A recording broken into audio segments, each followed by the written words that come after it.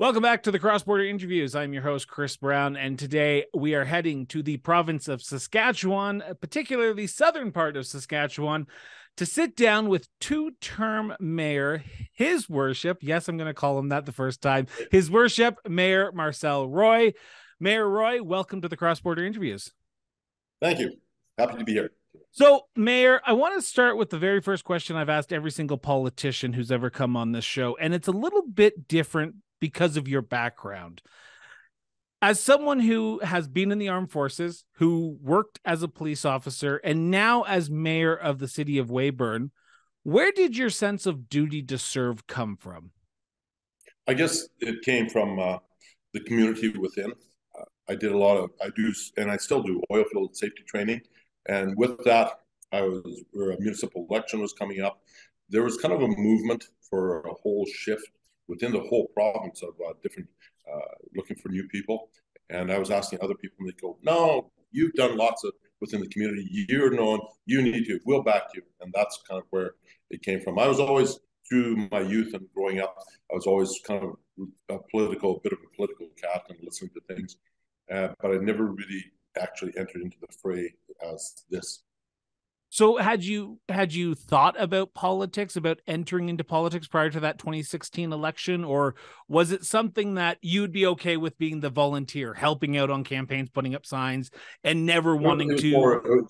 It was more of that I was happy to work in, and then when it came down to it, and asking and trying to find people to go front and center, it became this difficulty. And I think that's where it becomes difficult for so many municipalities, even in places like Calgary, trying to find municipal candidates, to people that want to come forward and do that time-consuming work that is required for working within these realms. The pay, in comparison to industrial pay out in the industry, is not high paying, although the taxpayers may think it is high paying, but it's not for the number of hours that you're putting in.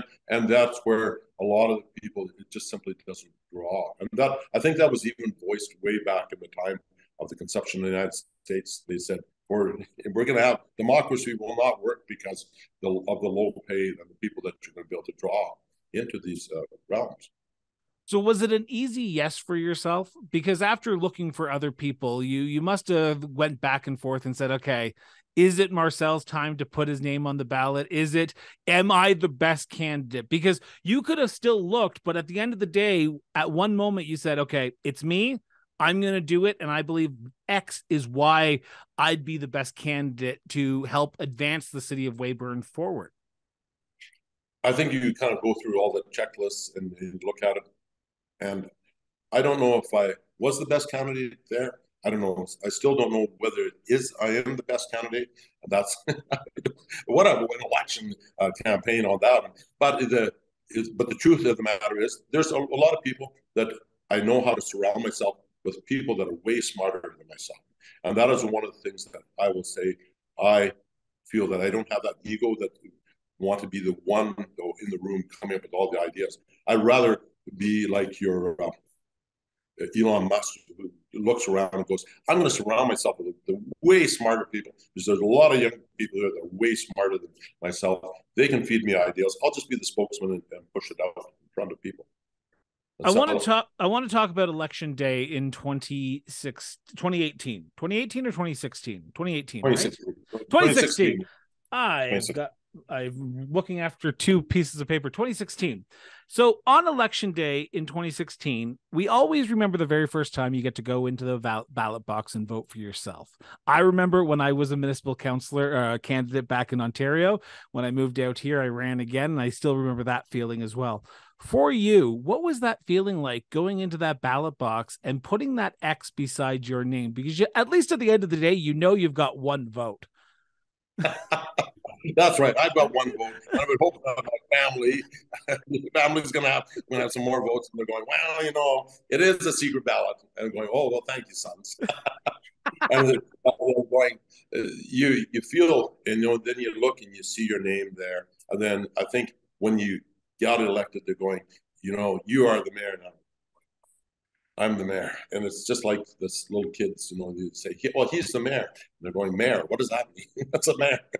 And you realize, but as you move forward into the job and the position, you realize and understand what the mayor's position really is in Canada. And I say this about all of Canada. We've got I think Canadians have a vast uh, misconception of what mayors are like as compared to the United States mayors. We don't have that presidential veto on there. We are just one vote, and we hopefully are able to move the rest of council towards the way we want to see it, and we can voice it. But as you've seen in some of the different cities and the major cities across the northern Regina and Calgary, some of the councils just went, no, we're not following you, mayor, this time, and they've changed things completely. And they've gone to different votes. So, and we don't have that. So it's you have to really come into the idea of a great understanding of governance. And I think that's what makes a good mayor, that's what makes a good council, is their understanding of what governance actually means as compared to, you can't get out there and do operational stuff in there. Stay out of operations. That's what administration, that's what your people are there for. We're going to give the grand overview, the governance overview of what we have to do. And this council, we've done a lot of training on that subject. We've taken classes upon classes. We're probably, and I don't want to sound egotistical on this one, but we probably ramped up our training of governance far more than a lot of councils before us that understood, because there's that many more courses out there offered on what governance is all about. I want to bring back to a statement that you made earlier in the interview, and you said you like to surround yourself with the smartest people in the room. As a council, I'm assuming your council is smart. I'm assuming in 2016 when they were elected, they were smart people as well. You are one vote, though. You have to sway people to your way of thinking or get swayed to other ways of thinking. Was that a big learning curve for yourself? Because I can imagine going into the role as a former police officer, former person in the army, an EMT, someone who works in the oil industry. I can imagine it is a unique experience to go into that leadership role and not be seen as the leader, but more as someone who is going to guide the council in a forward direction while trying to bring everyone else along and persuading them into your way of thinking or into the way you want the city to be viewed as. You're absolutely correct. And I was very fortunate in past council and in this council that we've got a lot of people who, although they're all their unique individuals and they still have their own unique ideas, there is this vast 70%, let's say, of movement towards there. We don't have a lot of people where we've heard in other municipalities that they've got just a terrific off to the side, a totally split council where it is just nothing but opposition all the way through, and the councils are there. One of the questions that you talk about at the end that you had said, where do you go to decompress? There's not, presently, there's not a lot of decompressing going on because our council is, not that we're all together, because each has to be their own individual, but we've also, through our strategic planning and through thoughts of how we've wanted to see the city, we've kind of come to an understanding of where we are. So now when council does business, it's more like business approving the tenders that we already are put forward and already have that answer on. So I guess that's a roundabout way of saying that our council has been very good, try to move them along. There's things that are tweaking, and a lot of times I vote and I'm outvoted, and that's the way it is. And there's been a few things that I've been outvoted on, but so be it. That's how it goes. How important is it to not hold grudges, particularly on this local level that we call local politics? Because party politics, partisan politics in Regina or in Ottawa, you're going to get that partisan politics where you go in, your side's going to win if you're in the majority, or you're not going to win if you're in the minority. How important is it not to hold grudges, like you said, where you said, I've been outvoted sometimes and I've just had to walk away and say, okay, I've been outvoted. And I think it's very important. And I think that's what people have to understand and somehow learn how to do, is not hold the grudges about things. You just saying, so long as everything has been done all above board, everything's above board, then what are we going to do? You got your.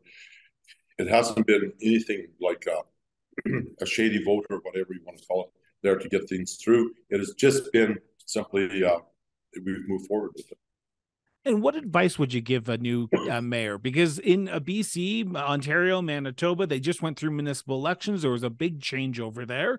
What advice would you give mayors who are in this job for the first time, coming from someone who's been there for almost 7 years? Learn to understand, I guess, your council. Get a really good talk to your administrator to understand develop a strategic plan. That's where I'm going with it. And that's what our administrator has been able to do and has worked with us. Get a strategic plan right away with your council. You really only have 4 years to get. You don't really have 4 years to get things done. As you know yourself, that first year is learning and getting everybody in organized, and then the second year and get your strategic plan done right away. You don't, and that's I guess is the advice I'd give to the mayors. Don't waste time because you don't have much time to do. First year, you get your strategic plan done. Second year, you're implementing it. And third year, you're implementing it. You're kind of third year, you're wrapping up stuff. And then fourth year, you're into your election. And it's like you're fit. So don't waste time on a lot of frivolous things. Look at what the major points are, what the major objectives are. And also, I'll take a statement out of our premier, who said during the COVID times, because there was a couple of cities walking the road walk, his statement was, know your lane, know your lanes, know what you are about. In Saskatchewan here, healthcare is not a city, so don't come in and start pounding your fist about healthcare in the city council, because that is a provincial, and we have nothing. There's nothing we can do about that type of stuff. And okay, but I'm going to challenge you on that statement there for a second here. Hopefully you're okay with that, Marcel. Go ahead. Your residents don't care about that, though. They don't care what lane it is. If they come talk to you about healthcare, they want you to fix it. They want better access to healthcare. How do you, as mayor, tell the constituents, your people that are voting for you, the people in your community, say, I'd love to help you, but this is a provincial issue? Will they not just look at you and say, I didn't go to the provincial representative because I can't get in contact with them. I've come to you to help solve this issue because you are elected to do that. And what I'll tell them is just as so many things, I'll push it up to the people. I know the people. And that's another thing that I would say to the mayors. Get to know your political people, get to know who you can get things done with.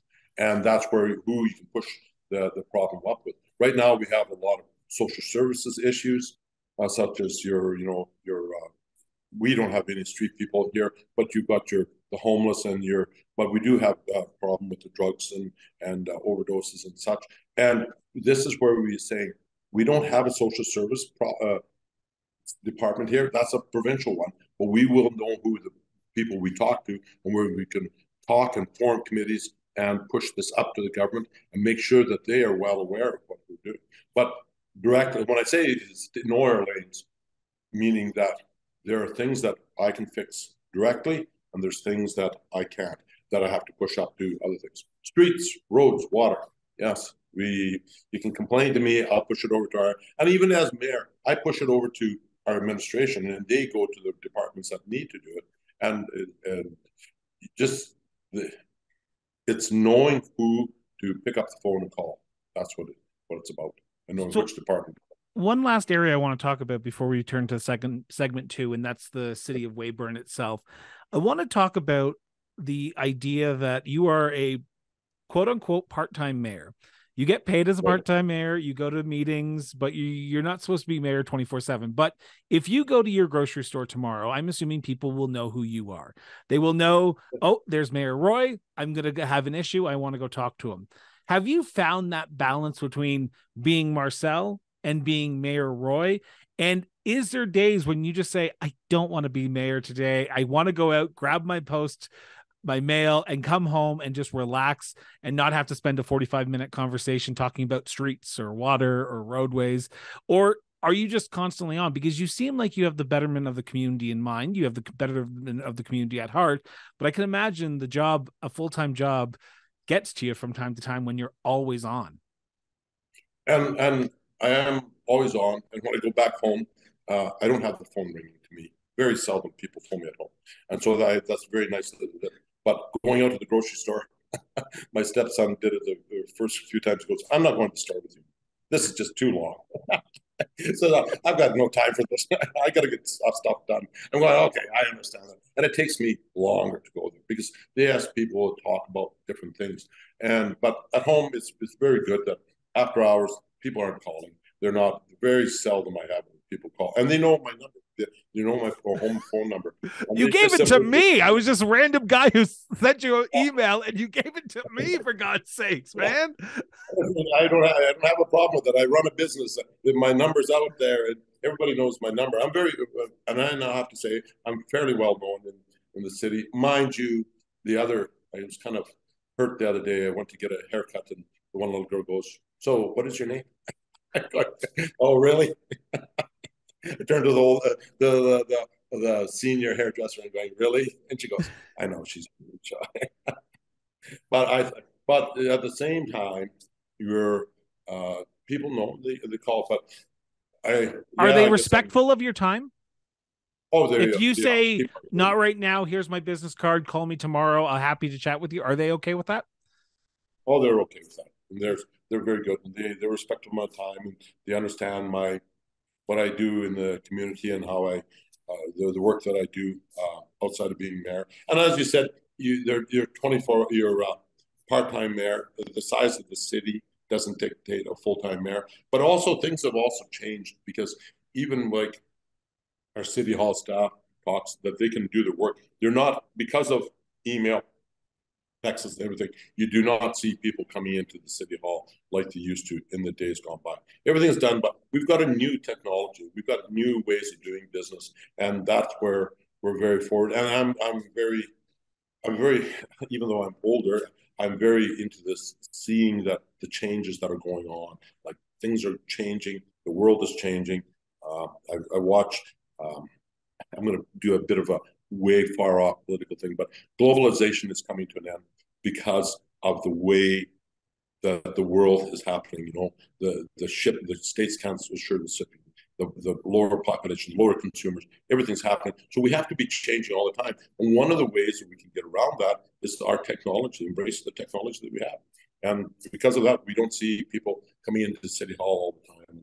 The contact with there is all electronically. Well, so without technology, we wouldn't be sitting down for this conversation, right? It's the way right. the world is. That's right. And I think this is a wonderful technology to be able to do an interview like this on, like, why do I have to go into a TV studio anymore? I did a TV interview the other day, and she says, "Well, we could just do it by Zoom." "Oh, I'll do it that way. I don't have to do it. We're having a mayor's meeting tomorrow, and it's all by Zoom." And it's just, why do we have to travel? We've got this great technology. Let's work with it. But at the same time, and I'm going to say this, I enjoy that personal touches from time to time as well. Don't get me wrong, I love sitting in my basement and doing these interviews with people, but sometimes you do miss that human connection where you're able to sit down and have a coffee face to face, because there's something about that you do strive for. At least I do. Well, I know. It's just like when I'm in Calgary, this summer for the Stampede, we'll have to sit down and have an old fashioned together. Well, I'm up in Suma. I'm up in Suma this year, so if you're at Suma, we will grab that. Yeah, we'll do that. I just got into these old fashions lately, and so yes, we'll have an old fashioned, sit there, and that's what, you're exactly right. You still has to have that human touch, the human, not so much the touch on their meaning, but that human connection where you're face to face with the person, and you're in a room of people and you're talking. It's we don't have that. I remember the one woman was talking about how in the days gone by, she really missed it. She was a reporter, and she said she was down in Halifax. One lady was talking to in the 70s, she said, "I remember 3 o'clock all the time.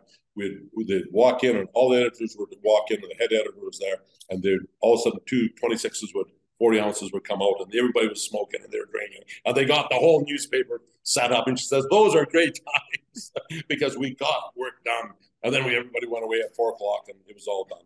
And then the next day it was the same thing. She said, but I couldn't take that for after 5 years. I had enough of that. I couldn't do that After anymore. 5 years, your liver would have enough. Uh, That's all right. The liver in your lungs, you'd have enough. But you said, but those are the way. But things got done, and now it's different. Life is different. I Yeah. want Well, to. No. yeah. So now I want to turn to segment two. And before I talk about segment two, I want to preface this question by saying this.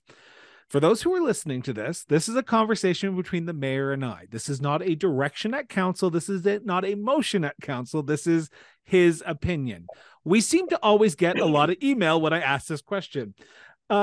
Mayor Roy, what, in your opinion, is the biggest issue facing the city of Weyburn today? It is what we talk about in so many things is simply infrastructure.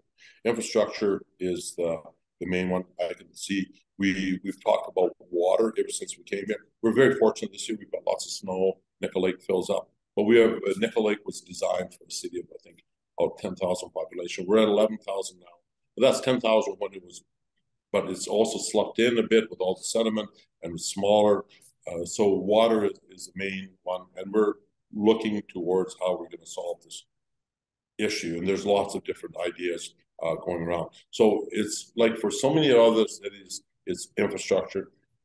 The next one is people talk about sustainability. I think the sustainability means, are you going to have a city here still working and doing?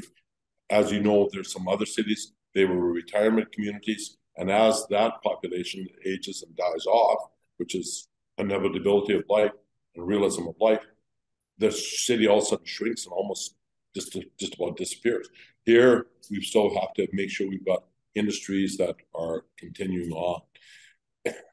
I'd like to see more manufacturing here, but mind you, you talk to some of the people that come out of the Ontario, and I guess you came out of Ontario, and you saw where some of these manufacturing cities may not be the best of things because they're on again, off again, depending on what the mood. And all of a sudden, the car industry decides that they're going away from this type of thing, and the auto parts stop, and everything drops, and the whole town is devastated.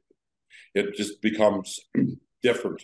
So, but we've got sustainability here. We've got oil. We've got the agriculture. Very sustainable products around our area. Agriculture, to me, is super important, but at the same time, doesn't have that vibrance that it's not big corporate farms. It's not like we've got 20 families out in this one township. We've got all these things. They're shrinking down, and the number of workers on the farms are getting less because of automation. It was just like the oil field is getting less because of automation. You've talked about two things I want to touch on here quickly. And one is the aging infrastructure issue that the city of Weyburn's facing right now. You're not the only city mayor or reeve or councillor who has said the aging infrastructure issue is a big concern to them right now. How do we fix it? How does the city of Weyburn look at the aging infrastructure and go through a budget process when people are struggling right now? Because you can't put the aging infrastructure fix on the back of people, but you also have to remember that if you don't, the issues are going to get worse years to come. You're drawing me into political statements that I will say, and I will say this is not the voice of council. My take on is number one. First off, the truth of the matter is $3,000 tax, probably $1,600 of that is school tax. So we're only getting $1,400 out of it, and that's what people don't realize. They think that $3,000 all goes to the city. It doesn't. So out of that $1,400, we've got to pay a vast majority goes to police, fire, and snow removal. And as everybody in Western Canada knows here, snow removal really hit the city big time at the beginning of the year and crushed that. Policing costs more. Firefighting costs more. Those things are going up. And then the rest is left for our water and our sewer and our infrastructure and paving. The unfortunate thing, some of the newscasters, as we see what's happening in Ukraine, countries are now changing things from, what is the statement, from beans to bullets. Canada still hasn't moved that direction, but you look at Poland, they say that they've gone from 2% to 5% now of their GDP for building up a military. Well, when you start cutting money out from that, infrastructure is not going to be happening. They're putting their money elsewhere. Yeah. And that becomes our problem, that we rely on the government. It used to be, when I came in, I found a book that said 1980, the province used to pay 80% of our bills. Now the province only pays 60% of the bills, and we have to do it more. How do we do this aging infrastructure? We need the help from the bigger governments, but the bigger governments are looking at other issues that they're talking about, and so I'm gonna ask the political question a little bit more here. I'm gonna poke you a little bit here, if you don't mind me here, and I'm gonna open Pandora's box. You talked about policing. Correct me if I'm wrong, but the city of Weyburn's under RCMP. They have an RCMP detachment, right? They don't have a city police. no, we have a city police. I was city police here for 30 Okay. years. Okay, so you have a city police. So you don't have that RCMP bill that's going to be coming up here soon. The one that No, we don't have, okay. no, and we don't have, and it becomes, and we've got a very good working relationship with Estevan Police Force, so we kind of use and work with Estevan down the road a lot. They've got their own city police force. And so, yeah, they're not having all the issues that are coming with the RCMP's bill, and also the RCMP's structure and what issues they have of recruitment and all that. So we don't have those issues. We've got, but at the same time, our police force is being expected to enforce laws that are federal laws, and we're getting some money, but we're not getting as much as what I would feel that we should be getting. Over the province is doing well by the cities that have their own police force. I can't imagine the Brandon South doing Calgary. I mean, they're paying a huge amount for stuff, and the provinces should be paying a lot more for the city's policing and the firefighting. You talked about sustainability as well, and that being somewhat of an issue. How do you keep people in your community, but also not put the bill on the backs of them? How have you found that balance of keeping the growth happening in the city of Weyburn, but also keeping that community feel that people have come to know and expect in the city of Weyburn? Because I can imagine, and there's a lot of NIMBYism out there in this world, that people don't want to see a massive growth, but they also want better services. They want more policemen on the streets. They want more firemen. So how do you balance that growth while trying to keep it sustainable for the future to come? One of the things that was told to me, so this is not an original thought of mine, but one was told that the Western provinces are very industry-driven economies, in that the governments of these provinces don't direct the economy, the industry does. We've got, look at the huge Richardson family, the other ones, they're all private families that have got huge farms, huge industries, and they're driving, they're moving forward. How do we attract them to our city? They will come if they see an opportunity to make money. And that's what we see in our oil companies. Our oil companies are here, they're smaller ones, larger ones are selling out, smaller ones are buying. They're making the money. They're keeping things going. And so what we as a city have to do is just provide the services, good services, and make sure we've got something. And one of the things that we did was we built this indoor soccer field, recreational area, walking track. The Saskatchewan government attached. We built it together in kind of conjunction. The government built this brand new school. So these are wonderful things that are becoming in our city that show that we've got vibrance. We're getting a brand new hospital this year. That shows a vibrance down to our city.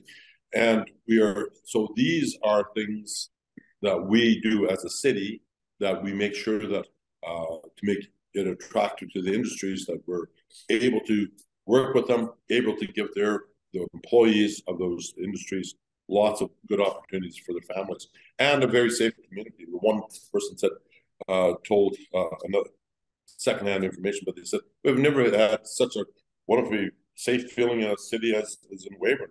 He said, I've been around a lot of places. This is wonderful. You can just walk any hour at night, not a problem.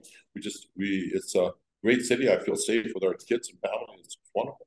So that's what we've been able to develop through the years.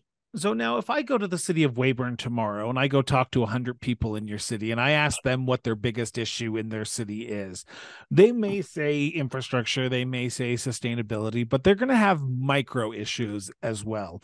They're going to have that pothole that's in front of their house. They're going to have that park that they feel that needs an upgrade. They're going to have that street or that sidewalk that needs repair. Right. While we all know that cities and municipalities are facing a very hard budget cycle this year, how do you as mayor and as council look at the issues that your community is facing, the micro issues, the independent issues, and pick who's going to be the winners and who are going to be the losers at the end of the day? Because you can't fix everything in one budget cycle, and some things are going to have to be put off for next year. How do you do that? We our administration sets priorities. I guess they look at it. They've got their manager. Our administrators got his managers that look and they set their priorities. We've also developed. Administration has also developed a very good cycle, which I don't think was in the past. On there, we didn't wasn't done before. We've got a cycle, so we've basically 5 different zones set up for garbage pickup. We follow those zones, or we've started tree cutting. The last year, 2 years ago, we brought in one company. It took a picture of every city tree in the. What a boring job! Every city tree in the city. They cataloged it all. I couldn't imagine that job. They cataloged every tree. So now our parks and people can look at each city tree and see whether it's growing or dying or what it's doing. And then they're going through every area, and instead of just hitting the hot spots, they're going through every area and doing proper pruning all the time. So it's the structure thing. Yes, we're still going to pick a couple hot spots, but we're doing, and so that's how we did. One of the things that we've changed also is how we do repaving. We can't do the repaving as much as what we'd like to because it's lack of money. But now instead of doing this where we add the money onto the people's taxes, we're just simply going out and fixing the streets because in the past people could petition it out and not want the streets fixed, and then we have problems. So we also moved forward. We got our own pothole fixing machine, better technology. This thing keeps the things hot. Saw what Regina's was like, and they came out. Personally, getting this political, I would have liked to see that automatic one that was a really high end, a few $100,000 The wants and the needs of a city are always a unique entity, are they not? They are, but we've got a pothole machine. We're getting a crack sealing machine, so we can do all the stuff ourselves. So within a matter of a couple of years, I'm really hoping that we're going to see different. Example two, some of the really big intersections that heavy trucks use a lot and they push up, and as you know in Calgary, we're changing those over to cement. We're going to start doing cement instead. So that is, so we're looking at, instead of spending, a little bit of money here trying to fix the hole, we're going to do a long term, and we're looking longer term. So that is where we've kind of overcome some of our things that we're doing. We talked about how residents respect your time. Do residents care about that stuff though? Because they will believe their issue is the biggest issue in the world. They believe that pothole needs to be fixed. And if you say no to them, it's not as bad as pothole X and your pothole Y. Do they care, or are they okay with the idea that if you communicate to them effectively and communicate to them the truth, that we need to get this one done before yours because it's in a lot worse shape?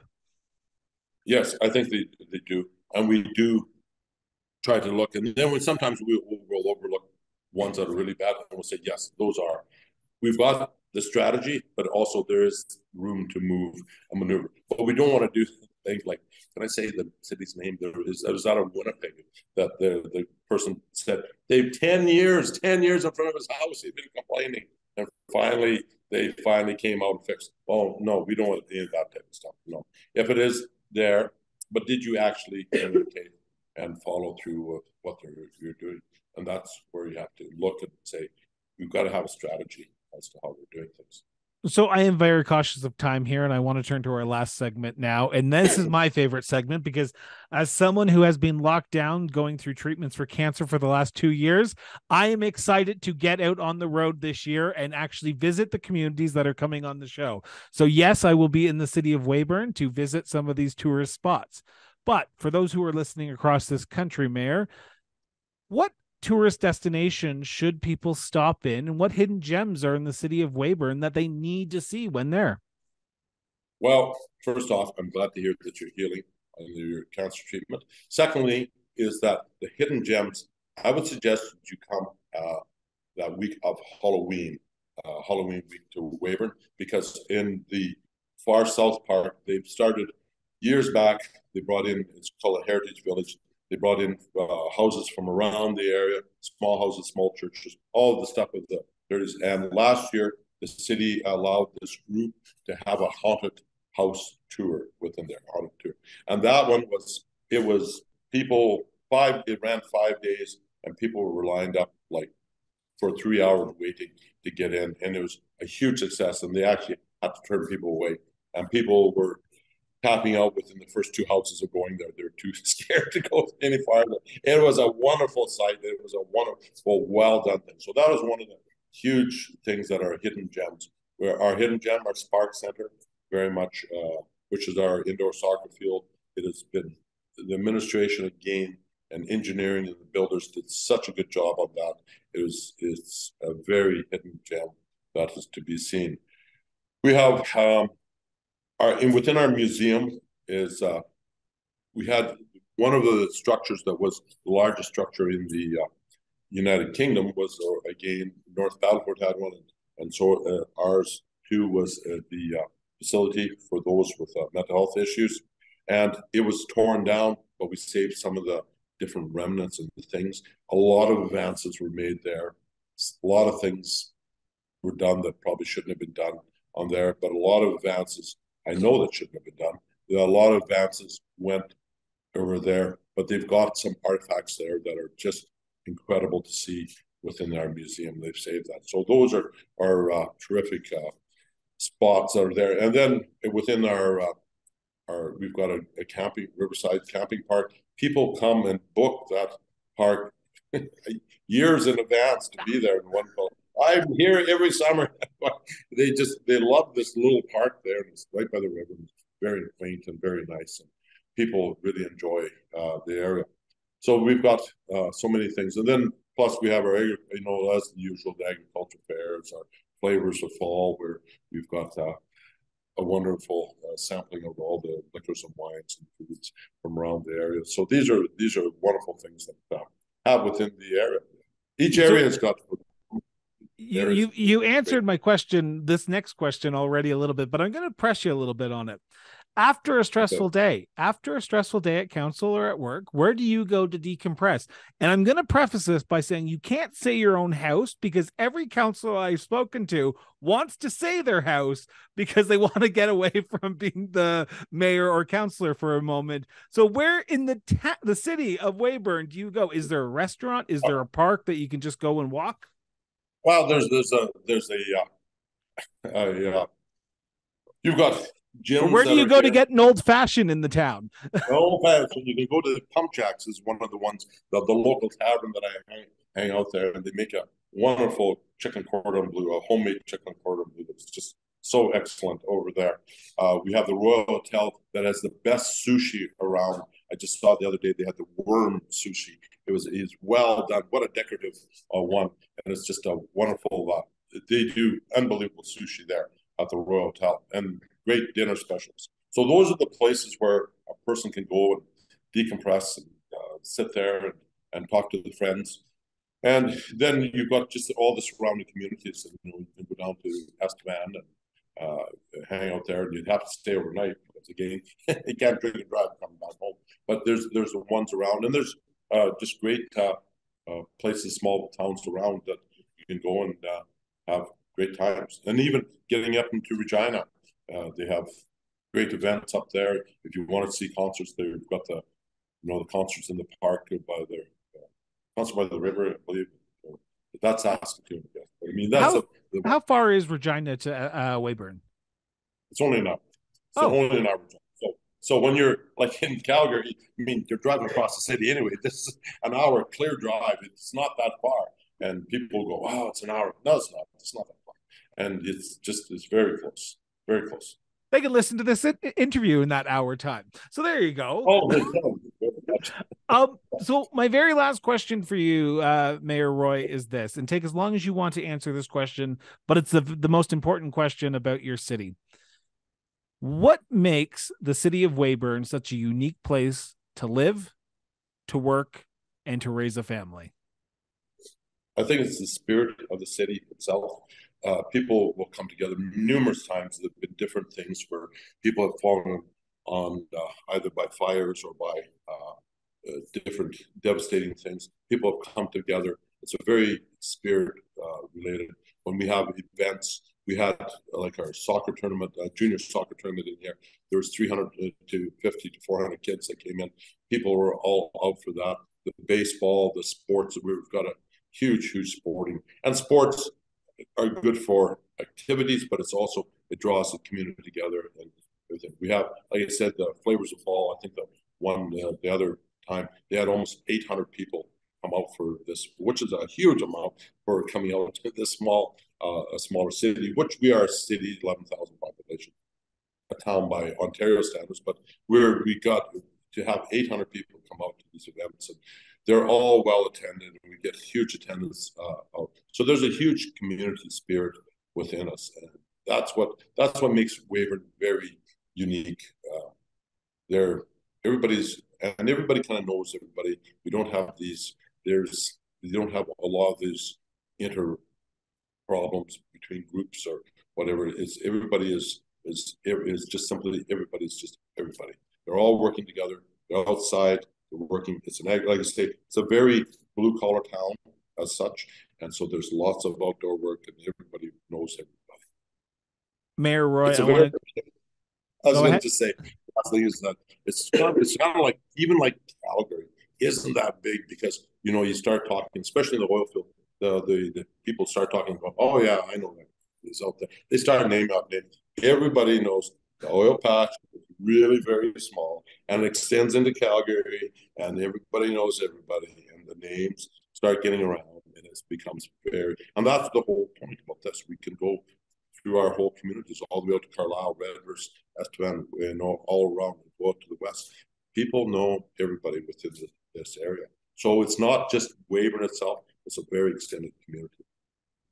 Mayor Roy, I want to take a moment and say thank you. Thank you from the bottom of my heart for sitting down and taking time out of your busy schedule to talk about your community and talk about yourself.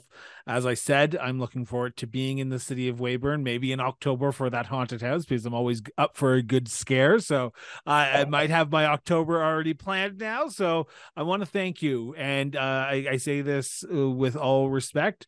The city of Weyburn is lucky to have you at the head of the council table, and lucky to have you around that council table. I can sense that there is a moment, as my dogs start barking at this closing, that you are in it for the right reasons, and we need more people like you. So thank you from the bottom of my heart. You're welcome. Thank you for being there. So with that, I want to remind everyone, put down social media for at least 5 minutes a day and go have a conversation with somebody. Helps our society, helps our democracy, and helps us be a better people. So with that, this has been the Cross Border Interviews with Chris Brown. Have yourself an excellent day. And remember, everyone, keep talking.